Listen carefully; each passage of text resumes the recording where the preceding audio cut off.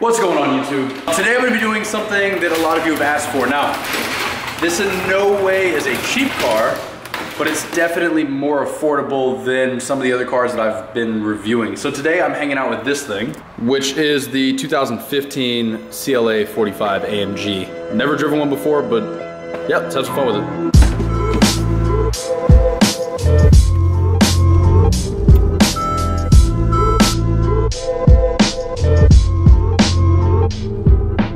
So what is this that I am driving right now? Well, the CLA45 is Mercedes-Benz kind of like baby performance car. And I say that very lightly because the numbers this thing has and the performance stats it puts out are nothing to joke with. 355 horsepower, 332 pound-feet of torque. And in 2017, they did a facelift and they took the horsepower to 375.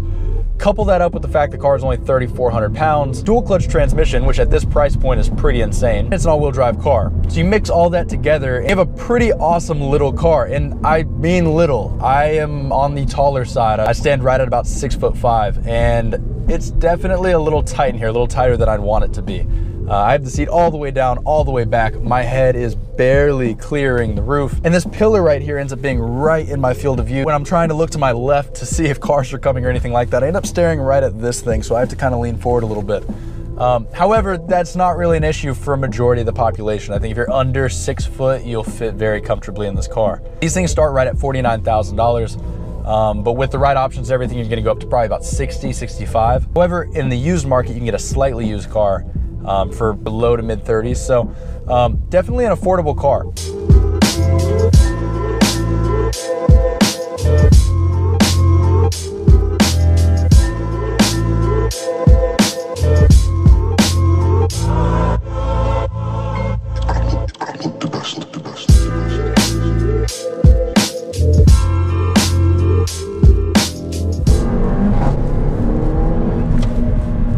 It has a surprising amount of power.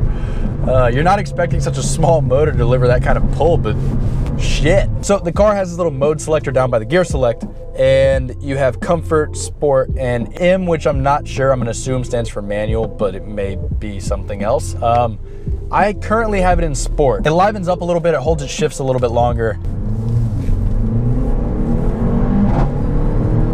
You definitely feel all 332 pounds of torque at a very low RPM. It's not like you have to be super high up in the power band, and that's the beauty of turbos. They kind of eliminate that. You know, my GT3 has pretty much no power until you're up at 4,000 or 5,000 RPM. This thing has power pretty much from when you start pushing the pedal down. That's the nice thing about turbos, and I know a lot of people will say, you know, naturally aspirated is way more fun to drive, and I would agree, but turbos and electric assist are definitely the way of the future.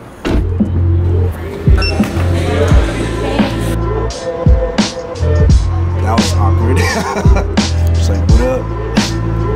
Please don't put that in there. That's why I'm putting that in there for sure. With this car being as small as it is, Houston doesn't always have the widest lanes, and it doesn't always have the greatest roads. And this thing's totally at home on these narrower lanes. I drove the S-Class Coupe very recently, and even though it's a coupe, that car is just giant. It's like driving a boat. It's kind of nice that this thing's not so big. It's kind of a nice change.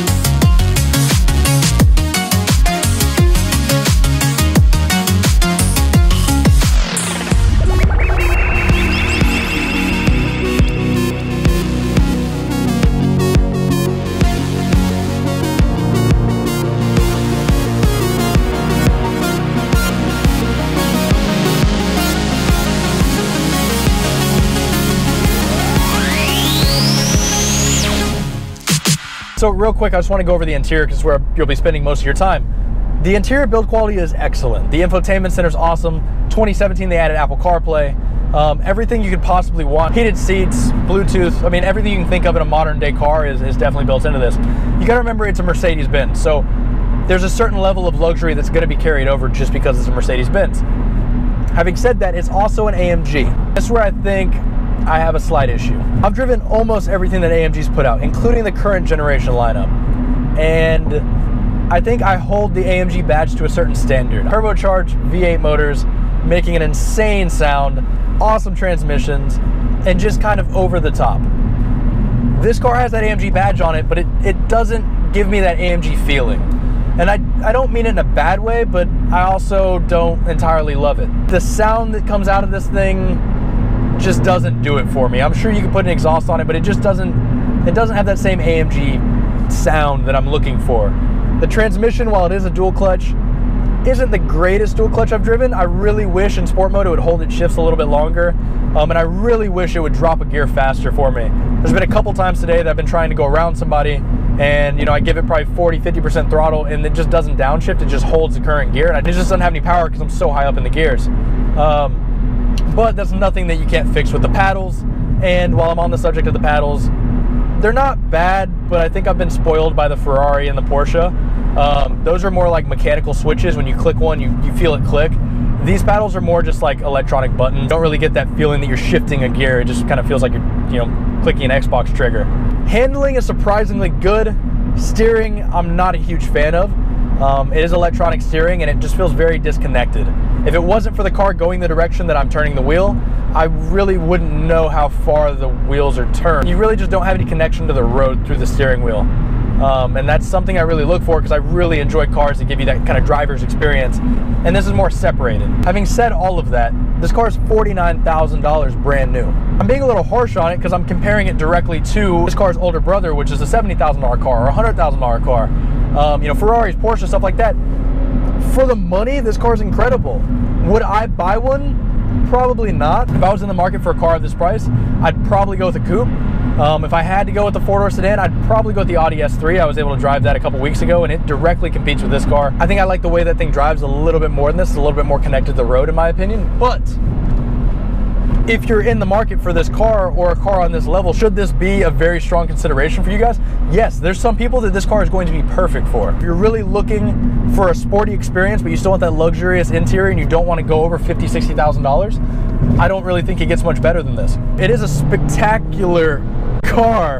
And with that, I'm going to wrap up this review. So if you enjoyed this video, hit the like button, share, subscribe. If you're in the market to buy one of these, I hope you learned something about this car, or maybe I helped you form an opinion on this car. Big shout out to the owner of this car, Daniel Hung.